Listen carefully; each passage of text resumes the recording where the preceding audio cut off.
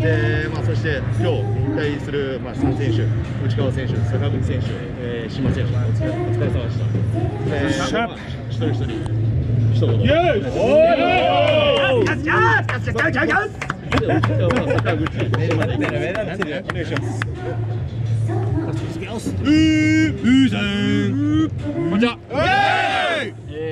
結果的に2年間という短い時間になってしまいましたが、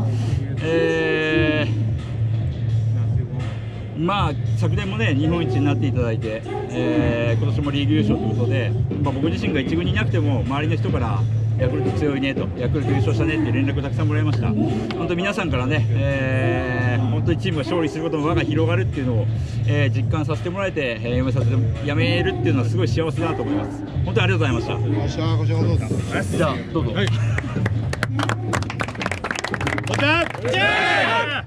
7年間という間、このスワローズでお世話になりました。みんなと野球ができて僕はとても幸せでした。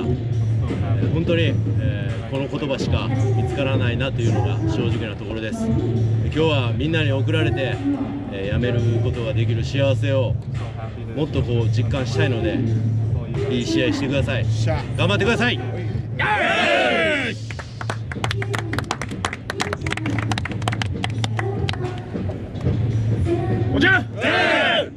僕も3年間でしたけど、本当に、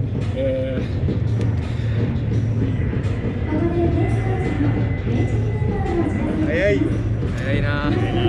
バッチコイバッチコイ。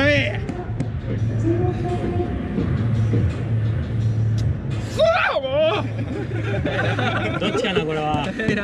どっちかな。でも本当にみんなと野球できて、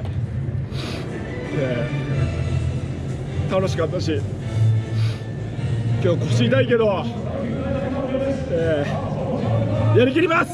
いつかできますよ。やりきって。よか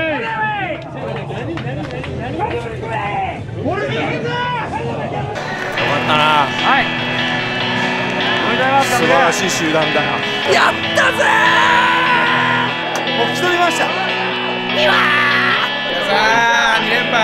満塁でファーストゴロでした。